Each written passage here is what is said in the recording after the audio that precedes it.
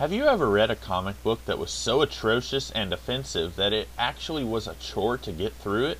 That is exactly what I went through with Howard Chaykin's miniseries Challengers of the Unknown: Stolen Moments, Borrowed Time, from 2004 to 2005. I know that sometimes I've been a little more harsh with a book or a movie than perhaps that particular story deserved, enough so that I was called out as being too negative in my reviews. But in this case, I literally cannot think of a single positive thing to say about this book. There's really no good place to start with this book, so I will start with why I bought it. I was in a mood for the Challengers of the Unknown. Not this team that you see on the cover, but the characters from the 1950s who were created by Jack Kirby. Many people see that team as a prologue to the Fantastic Four, and in a lot of ways there's truth to seeing them that way. They were a group of adventurers who all had a near-death experience of some kind, and they all decided that they should devote their lives to fighting monsters and aliens. It wasn't high literature or anything, but this was the 1950s, so it's understandable. Now, I'm not debasing the concept or the stories of the Challengers of the Unknown. In fact, knowing that there was a team of brightly clad adventurers who fought monsters and aliens, well, that's exactly what I wanted when I bought this book by Howard Chaykin. Instead, this book is, well, one of the worst comics I've read this year. Instead of wild, goofy science fiction concepts from the 1950s, this book is about an invisible society of evil conservative Republicans who secretly rule the world through business, media, and politics. Instead of the fun and somewhat silly adventure comics that embodied the original Challengers of the Unknown, this is about terrorism, counterterrorism, and all-around unsavory topics that I do not care to see in the fiction that I consume. Now, it is entirely possible that my venomous reaction to this abomination might have been a little bit lessened if I had just known that this book was ultimately going to bear no resemblance to what I wanted to read. Granted, if I had known, I would not have bought this book in the first place. Now, you might be saying, well, surely there's something there that connects it to the original team and series, right? And my answer is no, not really. This is an entirely different team of people, and as I said, the threats that these people face in this book are nothing like what the original comic book was about. This book literally could have been called The Suicide Squad or The Secret Six, and I think either of those titles would have been just as apt as the Challengers of the Unknown. Heck, with all of the on-the-nose playing card references, this could have been called the Royal Flush Gang, and I think that would have worked. At least that would have made a little bit more sense than what we got. So getting past that the concept is not what I wanted this book to have, what else is so horrible about this book? I guess I should go ahead and talk about the art really quickly. Before reading this book, I was under the impression that I did not mind Howard Chaykin's artwork. Granted, I haven't read much of what he's produced, but he did do a Wolverine-Nick Fury team-up story in the late 80s, and that was a pretty fun and enjoyable story. So I thought this wouldn't be too bad. But honey, I was so very, very wrong. I don't know if it's that Chaykin has always been bad and I just didn't notice before, or if he was a great artist and he devolved into what we have here. But there are two major gripes I have with what Chaykin delivers here. One, all of the faces of these characters basically look exactly the same. Okay, that's perhaps just a tad of an exaggeration. The main villainess of this piece, I never would have mistook her for anyone else.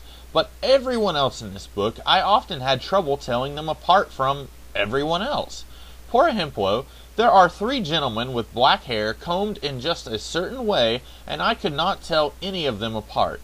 Granted, one of them dies in the opening pages of the book, so I guess that leaves only two characters who I cannot tell apart.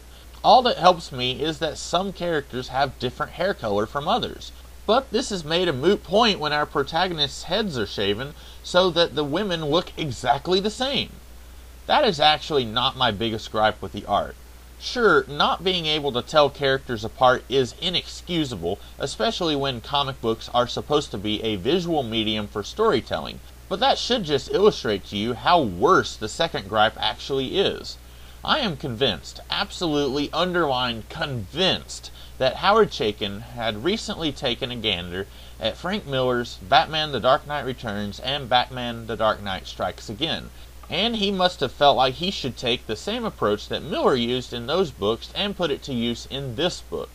In 1986, when The Dark Knight Returns came out, Miller took a very innovative approach to telling a story. Batman is actually not on every single page of the book.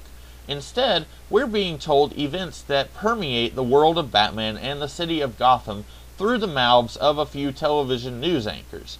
This served a few different purposes. One, we got to see the apathy of the people of Gotham through the outlet of the news, and just how important the return of Batman really was. Two, we got to see Miller's own views on the different political views of the 1980s. If he exaggerates the opinions of someone on the far right or the far left, then we can maybe extrapolate just how he feels on those certain subjects. And third, we also got to see how other people who were not necessarily main characters felt about the events happening in the book. Miller continued this practice in The Dark Knight Strikes Again, though by this point he took it to a weird place, having news anchors who give the news while completely naked, and then others who are dressed in extremely, let's be charitable and say, bizarre makeup and clothing choices. But enough about Frank Miller. What does this have to do with Howard Chaykin and what he alleges are the challengers of the unknown? Well, Chaykin, for some reason, does the exact same thing that Frank Miller did in his two Batman stories I talked about. And while the news thing was new and exciting in 1986, by 2004 it is old hat, and it forces me to roll my eyes and say, been there, done that. And while the news segments in the Challengers of the Unknown book do eventually connect with the rest of the story, I was never very interested in what was happening in these segments, because, in my mind, when I would read what the news anchors were saying, I was thinking, this is a ripoff, this is a ripoff. And while Frank Miller had criticisms of both the right and the left in his Batman books, Howard Chaykin seems pretty clearly anti-Republican. Now, I don't normally like to bring politics into my videos because I know it can be a very divisive subject, and it is one where everyone who does have an opinion thinks that their way of thinking is the only correct way of thinking. I've seen people on both sides of the political spectrum who think that they are better than everyone else, and they will use every venue at their disposal to talk trash about the air quotes other side. Because of this, people on both sides of the spectrum annoy me to no end, regardless of their views. Howard Chaykin is like that one friend on Facebook who relentlessly posts incriminating articles and statuses to show how much of a group of black hats the air quotes other side really is. But when someone points out how his side thinks and acts and behaves, he conveniently ignores that. Not only is this immature and annoying, but it has no business being in a comic book. I come to comics and television and movies because they are forms of escapism. That means if the real world has political strife and conflict, then I don't want to see that in the comics where I am trying to escape from that very thing. But I digress. I was talking about Chaykin's art, right? Remember in The Dark Knight Strikes Again when those people wore the really weird clothes that took you out of the story immediately? They didn't really look futuristic, but more like what people in the 1980s thought the future would look like, I guess. Yeah, Chaykin does that sort of thing here. We are air quotes treated to non sequiturs like a naked man with angel wings who is, I guess, the servant to the main villainess. We also have fairies who, if I had to guess, they are really just humans dressed up as fairies or something. Fortunately, this doesn't quite permeate the book like it did with The Dark Knight Strikes Again, but it is just present enough to make me realize that Chaykin just wishes he was Frank Miller and is trying to do everything in his power to mimic and copy Miller. So far, I've talked about the concept of the book being not at all what I wanted to read about, the political nonsense of the book, and the art. What else is there to talk about? I guess the story and characters is what's left. First, the characters. There really aren't any. I mean, sure, there's that team on the front cover of the book, but none of those air quotes characters actually have any characteristics or personalities or anything even kind of like that. I know I have talked before about what my creative writing professor in college used to say. Show, don't tell. This book is maybe the worst offender of breaking that rule that I've ever seen in a very long time. If you put a gun to my head, I could not in all honesty tell you a single characteristic or attribute to any of these people in this book. We are told all kinds of things. We're told that they have all served in some form of the military at some point, We're told what their professions are when the book begins. We're told a little bit about their families from before they went into the military. And when each character is introduced, we're even told things like, "My name is Holden Cross. I'm an internet muckraker, antisocial gadfly, and all-around troublemaker. Wired calls me a man who was born to blunt the cutting edge." This is an amazing example of just what not to do when writing fiction. Show me that this guy is an antisocial gadfly. Don't tell me this in narration boxes. This is sloppy and clunky for one, and it is made worse when none of these characters are actually what they say they are in their introductions near the beginning of the book. Chaykin does this, I think, because he is incapable of writing characters who actually exhibit these qualities, so he instead simply tells us that they have these qualities, when in reality, all of these characters are bland and boring, and are just vessels who shoot lots of bullets with a grimace on their face. Now, maybe I'm being unfair. It is true that at one time, Chaykin mentioned that he worked in television, in addition to his career in comic books.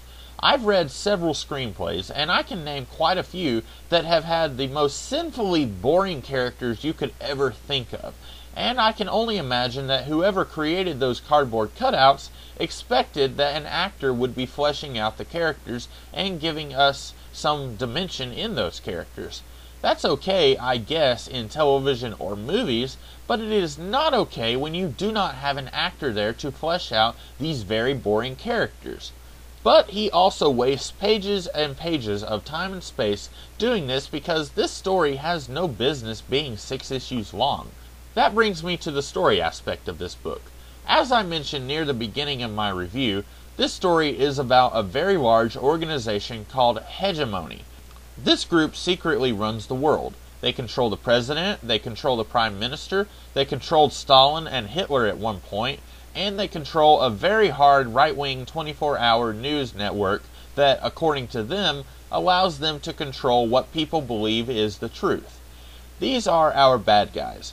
Chaykin makes no bones about it. Everyone who is part of this organization is evil to the very core. Among controlling every aspect of the planet, their endgame somehow involves eliminating everyone on the planet who is not white. This is quite befuddling, since at least 3 or 4 people working for this organization are not white. Now, we do see that Hegemony is capable of brainwashing, so I guess this could explain this, but at least one of these non-white people seems to have had a history of altering the news that goes out to the public on behalf of Hegemony, so it is unlikely that he is being brainwashed. Now, it seems to me that such a massive organization that has its fingers in every pie on the planet wouldn't have a very hard time accomplishing any goal, right?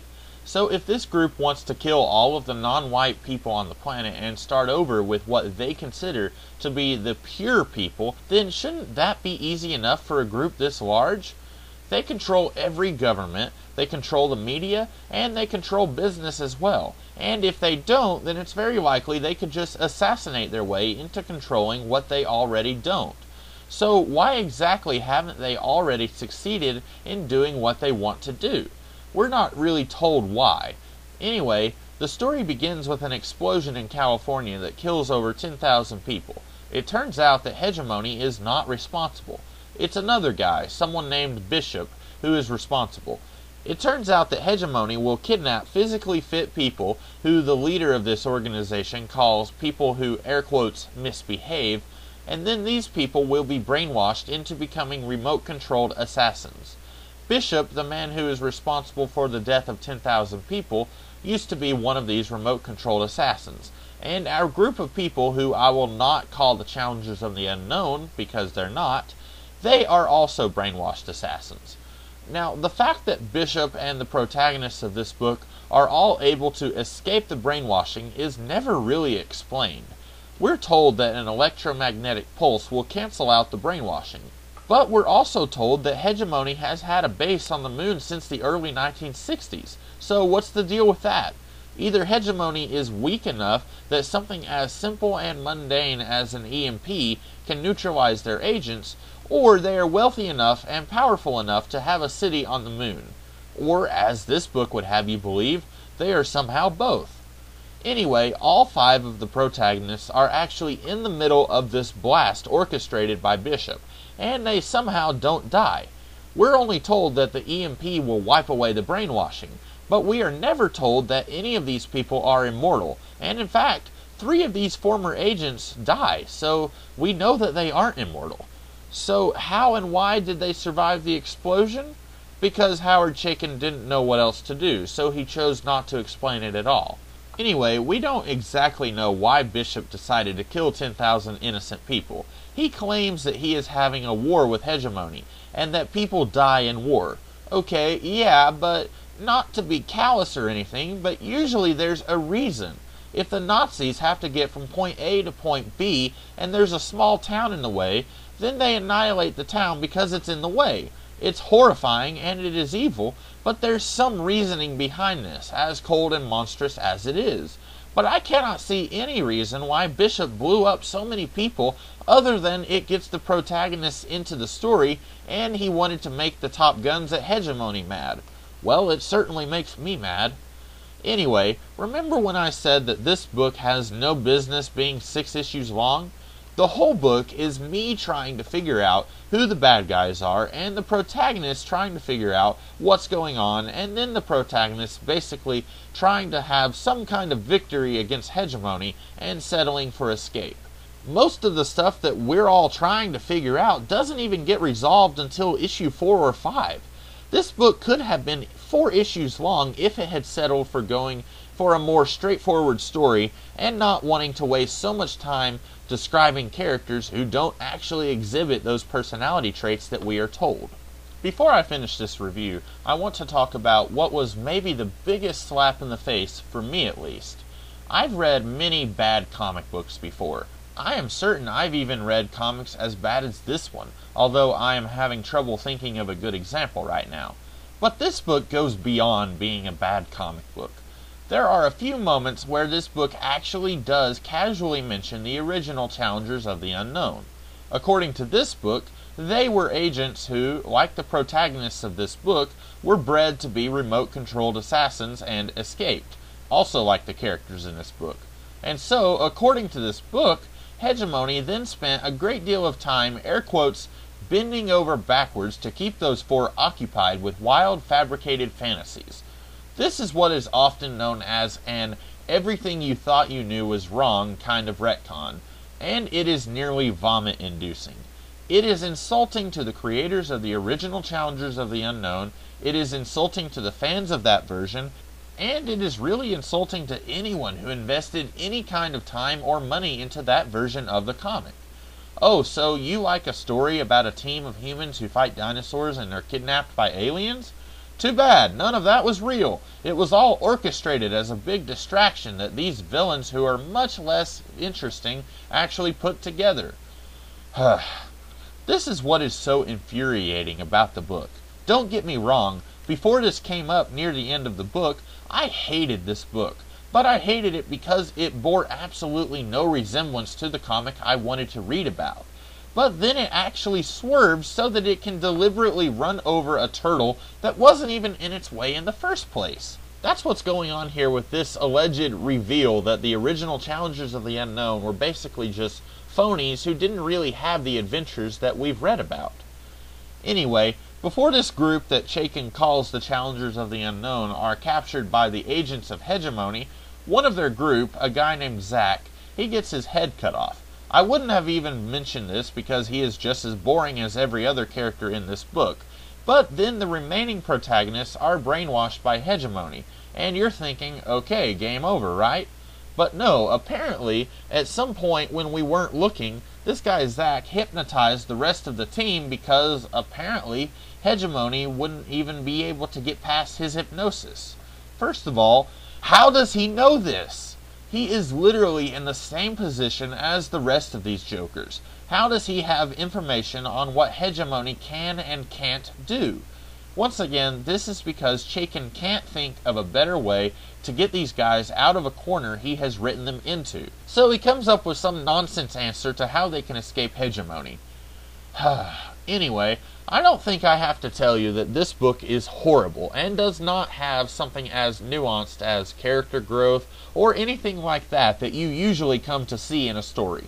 Honestly, I don't have many more ways to explain how much I hate this book. I highly recommend you do not buy this book. Even if it is in a bin of 99-cent trade paperbacks, you remember Fido. Forget it, drive on. Even if you see this book on a pile of kindling about to be burned, you leave it, you hear me? This book is awful, and it deserves whatever fate you think you might rescue it from. That's really all I have to say. I sincerely apologize for not being more positive today, but I felt if I spent something like a week slowly trudging through this piece of garbage, and it is the reason I wasn't reading something more enjoyable, then I should at least have a video to show for it, right? I think whatever I do in tomorrow's video will be much more enjoyable for you and for me. Until then, I hope this video found you well, and I will see you guys next time.